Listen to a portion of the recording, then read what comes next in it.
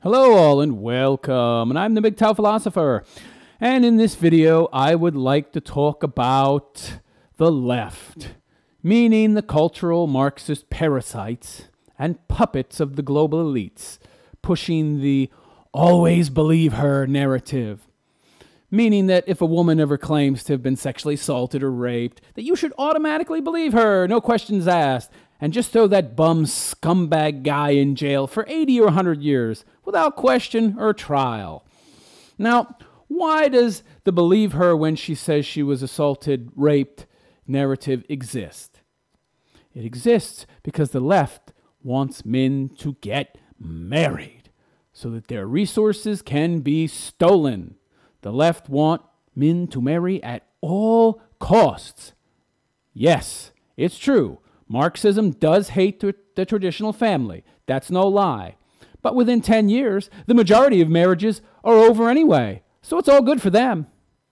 Man gets married, woman divorces man because it's just too easy, and man loses everything.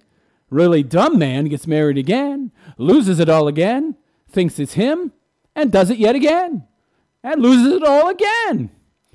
Marriage is nothing more than the state and global elites picking men's pockets while at the same time incentivizing them to work harder to provide for their family, produce more resources, which you can then use to buy shit for the family and pay taxes on, of course, and enrich the global elites while you at the same time create more debt. Excellent for them. Marry, work hard, accumulate assets, and then lose said assets when wife divorces you. Wife gets it all and then spends it all, since women spend the majority of money in the West anyway. For you see, men tend to save. And the global elites, well, they don't like that because they're all bankers. They can't create debt if people are not spending their cheap money. You can't get people to buy houses for their family so often as they do if they're not getting married in the first place. You see, marriage motivates a lot of house buying, One of the main forms of debt, by the way. You can't pick the man's pockets if he's not spending gads of money on his new family. You can't pick his pockets if he's not married, thereby giving her the rights to at least half his shit, sometimes more. If they don't get married, well, they can't get divorced, and the woman can't take it all and then spend it all, as women always do, thereby putting more cheap money back into circulation for the banks to use to fractionally lend 10 times more than whatever it is that you have on deposit. Plus, they cannot create that nice, juicy debt that really makes them super wealthy. What with, paying all that real money that you are in interest for the fake monopoly money that they simply print out of thin air. But they can only create this massive amount of debt and pick your pocket beyond the amount that they already are, of course, if you get married. Otherwise, they can't. And more men are not getting married. Uh-oh. That's bad for the bankers. Men saving their money, not getting married, not creating debt, not handing over their money to simpletons who will just turn around and spend it on useless shit. No way. The elites can't have that. So how do you discourage that? How do you stop men from giving up 100% of the time on marriage? How do you stop this new and rather recent single forever, never get married trend from taking hold? How do you stop the pump and dump mentality from becoming mainstream? Why? You scare the shit out of men, of course, to the point where they will never, ever sleep with another woman again out of fear. What fear? Why, the fear that he might get accused of rape. You see, this is popping up more and more in the headlines, and I see it all the time.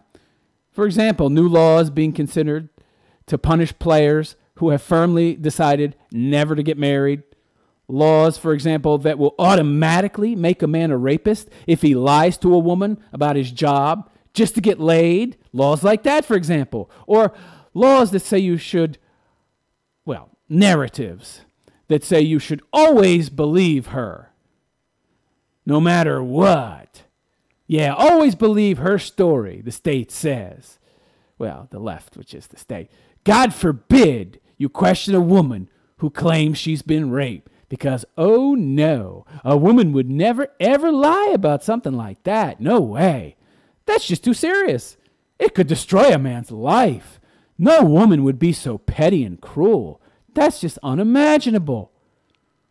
Or laws that let women get off the hook if they're found out to be lying about such things, where they get 0 jail time and maybe some unsupervised probation at most. But you, the man, well, you could go to jail forever if her story didn't have any holes in it. And I hear it all the time from guys that it's just too risky to sleep with random women anymore, and they're just going to give up on women entirely. I've even heard some guys say it's better to get married, oh my God, and have easy access than to constantly be worrying about whether or not you might go to jail for hooking up with the wrong chick just because she might end up having day after regrets. Yes, and the whole goal is not even necessarily to get these guys to get married, though that's part of it, of course. But no, it's simply the left sending you a message that you cannot get around us. We are in charge. And if you men try to go your own way and take away your valuable resources that we want to steal, then we will ruin your lives. Essentially, they're letting you know that you need to know your place. You need to know your place in society. That's also what all these new rape laws are really all about, to make men afraid of sleeping with a lot of women and to encourage them to get married instead, of course. And if you can't encourage them into marriage, if you can't encourage them to get married, at least stop them from pumping and dumping chicks, as this just sends the wrong message. And of course, it's against what quote-unquote society wants. And it's working. A lot of you guys out there are swearing off sex altogether for fear of being accused of rape. And I get it. I get it. The left are expert at social engineering.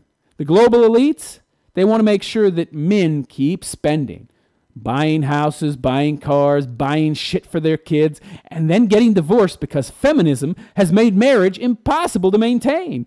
And then you have to give a final mega payment of half your shit and then end up having to pay for 2, not 1 household, but 2 households instead of 1, in the form of child support and alimony, thereby feeding the banks more money so that they can endlessly lend on using fractional reserve lending and putting you further into debt with their monopoly money.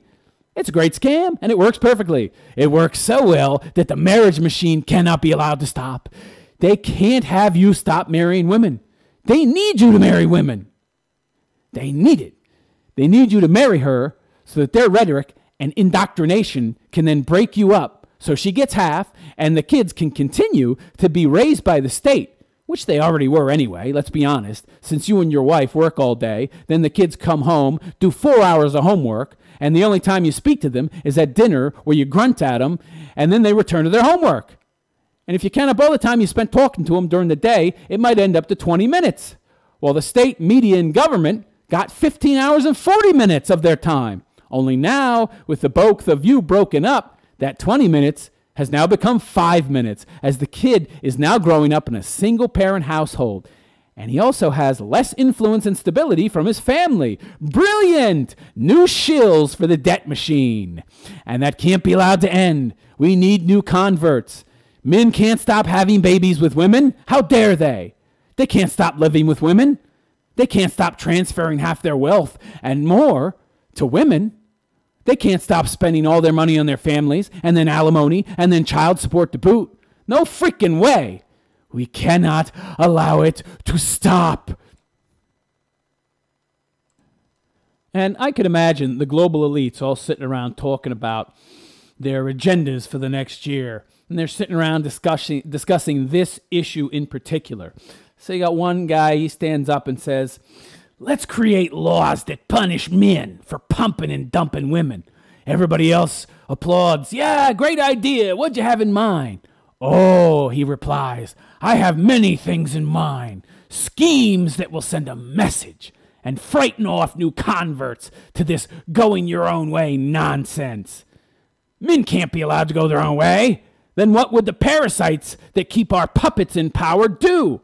We can't have men stop sacrificing their very souls for women. We need their money too much, damn it. They borrow too much from us to do it. and they work and produce too much. If they stop transferring their wealth to their women, then our clever pyramid scheme would just come crashing down. So yeah, what we need is to punish these idiots for thinking they could escape our clever trap. Ah, I've got it. I've got it. We create a narrative that women should always be believed. You know women, they're all feelings and no consequences anyway. So they'll just run with this shit. And the media too, as they're all a bunch of brain-dead zombies that just push anything related to feminism anyway, and our leftist agenda. And the government, well, they'll go along because those fools are already in our pockets. And the others are just rubbing their hands together. Yes, excellent plan. We need to start pushing this right away. We can't let men start waking up and seeing that they don't need marriage and that it's bad and even destructive for them. Best to nip this shit in the bud before it becomes a problem. And that, folks, is why the Believe Her narrative and all these bullshit new laws have come about. Stupid laws that say if two people have sex and they're both drunk, that only the woman is the one that can't give consent. Even though no force was involved, they were both drunk. So could she not also be accused of raping him since he was drunk as well? But oh no, only women are incapable of giving consent when drunk. Say what? And this bullshit narrative about always believing a woman and laws that make lying to get sex rape? Really? It's all designed to make men toe the line, fear sleeping with random women, and stop men from giving up on marriage because it is just too profitable for the global elites. Far too profitable.